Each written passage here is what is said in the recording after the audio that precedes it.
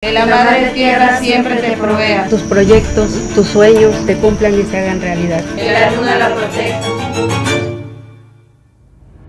Right now, I'm in the witchcraft capital of Mexico, Catemaco. Catemaco is known as the land of Brujos and Brujas because of how many warlocks, witches, and sorcerers live and practice their magic in this historical town on the lake. In my next video, I'm going to spend the day with one of the main Brujos in Catemaco, Enrique, who also happens to be a Satanist. Give the power to this man. So make sure you subscribe and hit that bell button so you don't miss this one. Enrique is the leader of a local coven of witches, and today they invited me to come and participate in one of their sacred rituals. But before we do that, my friend DAKOTA of Earth, who invited me on this crazy adventure, wants to show me a bit more of Catemaco.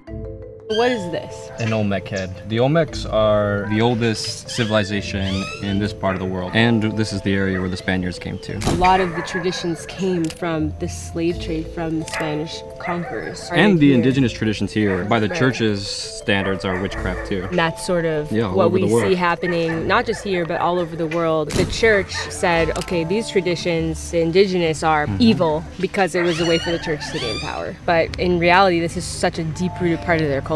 What are we doing today? Today we're gonna gather some of the local witches, and they're gonna do some kind of ritual for us. How did you become friends with the local witches here? I was traveling through Mexico and stopped here because I knew that through research that they had some weird stuff going on, and then that's how I met Enrique. He's like the head honcho witch of Catemaco. He says he comes from a lineage of it from a couple generations. Here he has a whole center for spirituality, but he's got like a satanic layer. He's got a bunch of witches that work for him. He does like all kinds of different magic, tarot reading, voodoo, and I've been coming back for like 3 years now. Why do you feel so drawn to this? This is interesting to like be around people that are so different. The witches that we're going to see kind of all work under Enrique. Feels a little culty. It feels a little like, what's going on here? If this guy, the satanic head honcho of the town, is like gathering all these young women. He's like the witch pimp. Yeah, he's the witch pimp. Satanism and witchcraft are very different. Different everywhere you go. Yeah, like I think people blanket statement these things and they think, oh, like these witches are satanic, all witches are satanic, and that's just completely not the case. Witchcraft has tons of different branches underneath it, so it's important to remember that what we're experiencing here is just one. It's just one lineage from this region that has been based on the culture of thousands of years.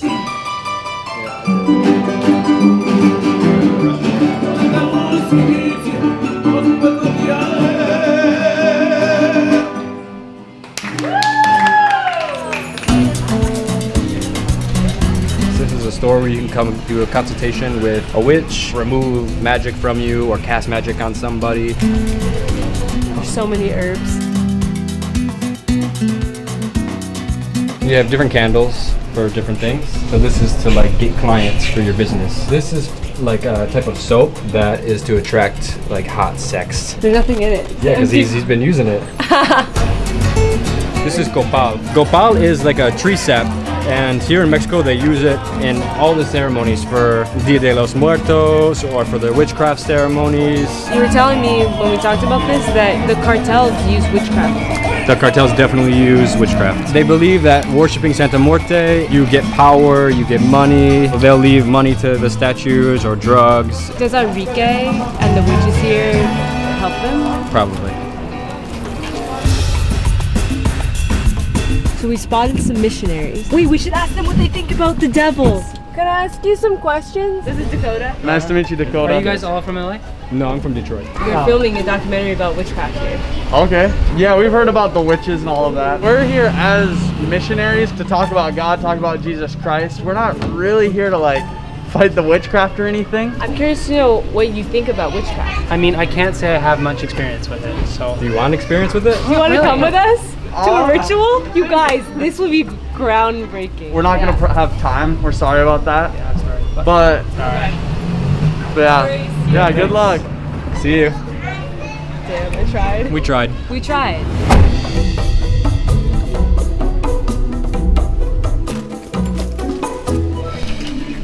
All the witches are getting ready. Is this a big deal for them to be like filmed for a ritual? Yeah. Probably. Hola. ¿Ya no tienes miedo? Scary? Un poquito scary.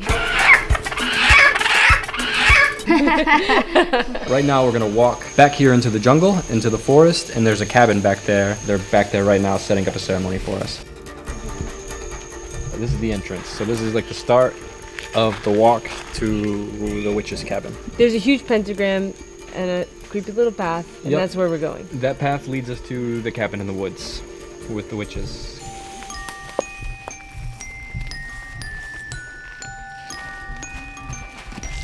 This is so cool. It's time to begin the ritual. I'm not sure what's gonna happen, but I'm just gonna follow the lead of the witches. Para dar inicio a lo que es un ritual de chicas, de brujas, a esta chica que viaja por el mundo. Vamos, chicas, a levantar las manos.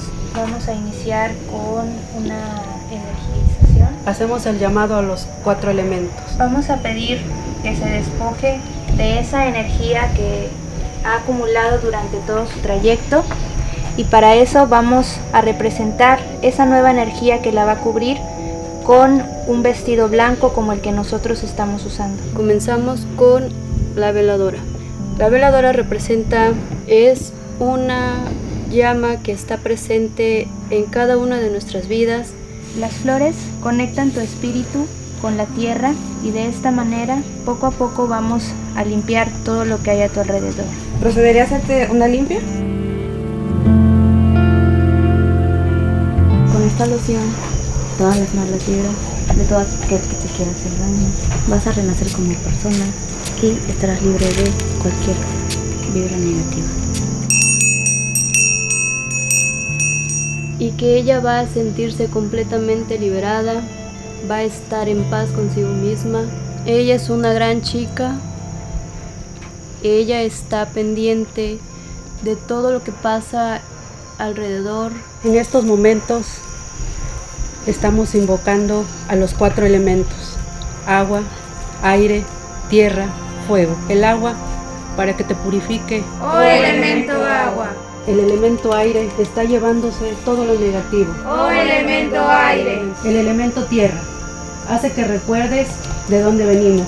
Oh elemento tierra.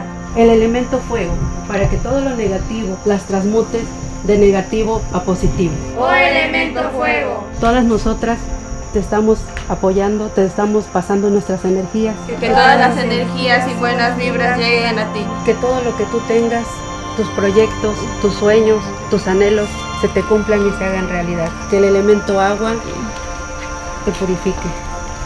Que el elemento agua te purifique.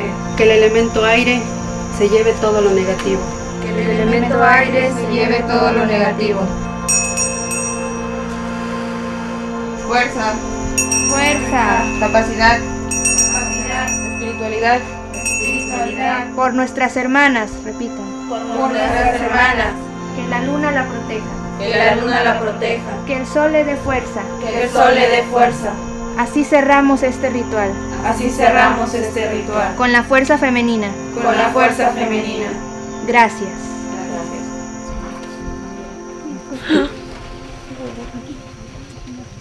So beautiful. This is like the feminine energy is so strong, and the reality is that during the witch trials and the persecution of witches, 80% were women, the victims who were being tortured.